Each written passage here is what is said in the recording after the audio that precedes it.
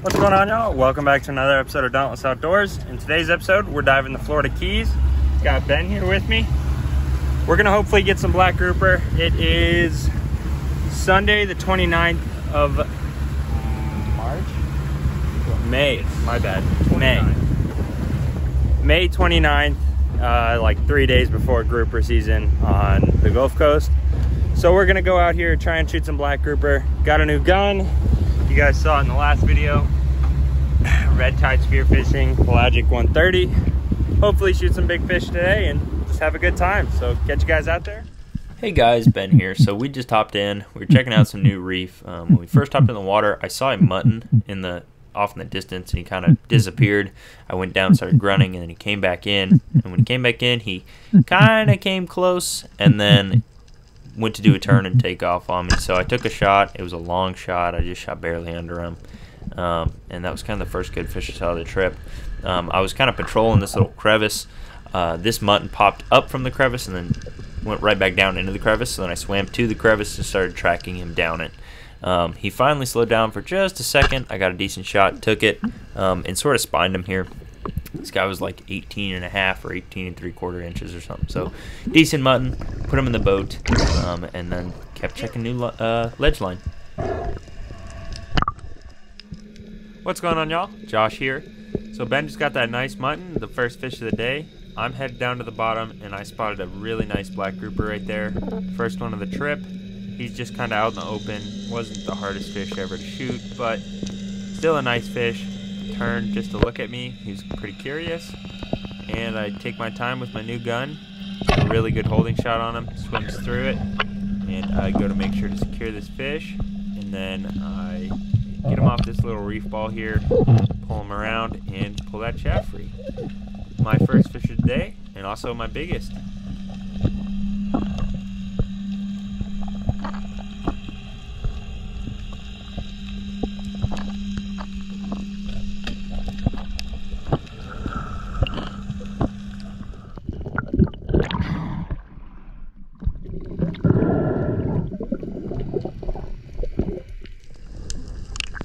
Hey guys, Ben again. So after Josh secured that really nice black, I wanted to try and find one for myself. So I started checking ledge just a little farther down. A lot of new stuff we were hitting all day long. So I was keeping my eye out for a black. That mangrove caught my eye, and that was a really nice mangrove snapper for the Keys. So I decided I was going to take the shot. Hit him right behind the gill plate. Kept tension on him. Didn't want him to get all, rocked up in that ledge.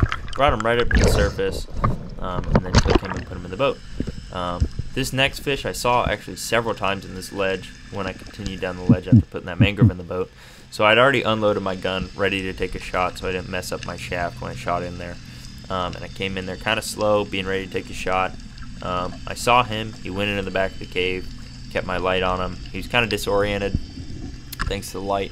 I lined up, took a shot, and then hit him just a hair low, but I kept tension on him. I had plenty of air left in me, so I went up in there to get him out. Whenever you can do that, that's the best way to go about it, to prevent fish from coming off or getting eaten or anything. So I got my hands on him, pulled him out. I was trying to be gentle because it was a low shot, and then as you can see, that nurse shark came in there trying to get a chunk out of him. But I backed out with the fish, went on up the surface, and then took him to the boat. I believe that was the third snapper species so far for me on this trip. Shot a nice mutton, then a nice mangrove, and then this nice dog snapper. And we don't get these much by us, so I was very happy to shoot that nice chunky dog snapper. After that, we continued on to new ledge. After I'd swam for a while, this mutton caught my eye off in the distance. I went down really slow and calm.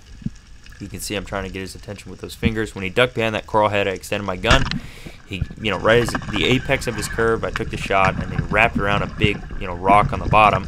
So I decided to go straight to him to just get my hands on him and take him up. The second I got my hands on him, he ripped off, and I was heartbroken because I haven't got a really good mutton yet.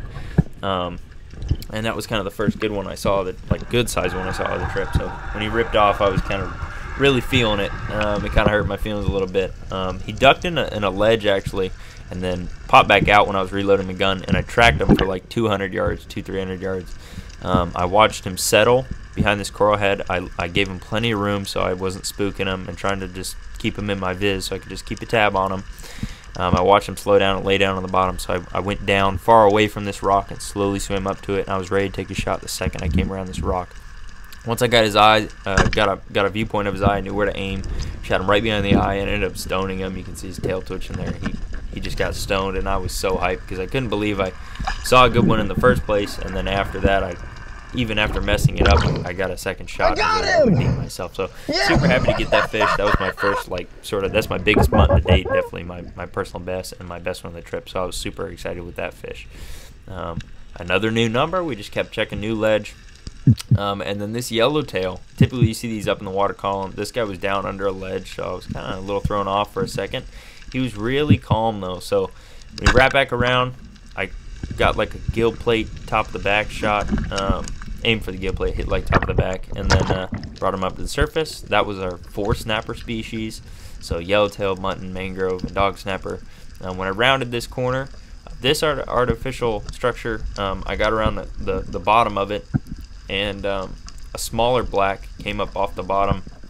I couldn't tell if he was quite legal, and then this nice juicy one came up behind him. I believe this one was like 29 or so inches. He gave me a good shot. I took it. He ducked up under and tried to rock himself up. I kept positive pressure on him and tried to keep him out of all that. I don't know how he didn't get wrapped on anything. He tilted it up. He finally came out. He was freaking out. The shot was really good holding shot. So once he came out, I got my hands on him and then took him up to the surface. And I believe that guy was like 29 something inches. So really nice black there. First black I've shot in a long time, so I was super excited, and then I got right back to diving. I looked up under this slab, and then the first thing I saw was this really nice black. He gave me a good shot. I took it. I didn't know how well I hit him or if the flopper opened, so I backed out. I went right back down. Got a good breath because I knew it was going to be probably a longer dive. Went all the way up in there, and then I finally got my hands on the fish after I was kind of deciding if I wanted to go all the way in there yet. I was like, yeah, I'll go back in there. I got the breath. So went in there, got my hands on the fish, and then on the way back out, I accidentally knocked my mask off my face a little bit. Got some water in my mask, and so I ended up letting go of the fish. And then when I got to the mouth of the cave, I pulled him back to me and then got my hands on him again and headed up to the surface. But this guy was really, really nice. He was bigger than the last one. I think he was 30-something inches. And so I was super, super excited to get this fish. So Ben just got that nice black grouper there, and as I was getting ready to go down to the bottom, I spotted this really nice mutton, so I started my camera as fast as I could. Got a great holding shot on him and secured a nice fish.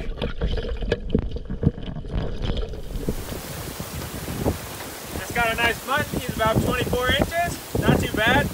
Got a ton of rain, some big waves, all sorts of stuff.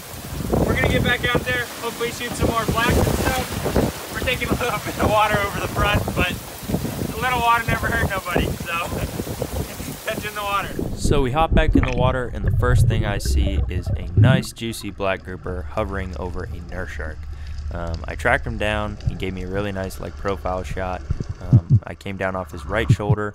I kind of fumbled my gun for a second, and then I repositioned, pulled the trigger, hit him at kind of an angle, and then took him up to the surface. This guy was over 21 pounds. It's my biggest black grouper yet. Just got back to the house.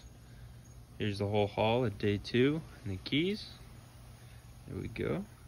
Ben ended up getting a 21-pound black grouper right there. Then a bunch of 14-pounders or so, just in that range. And then a bunch of nice mutton. Ben got a big one right there. He was 8 pounds? 8 pounds. And then like a 7-pounder right there. Definitely a great way to end the day there. Shot some pretty good fish. Thank you guys for watching. If you haven't already, hit that like button, and we'll catch you in the next one.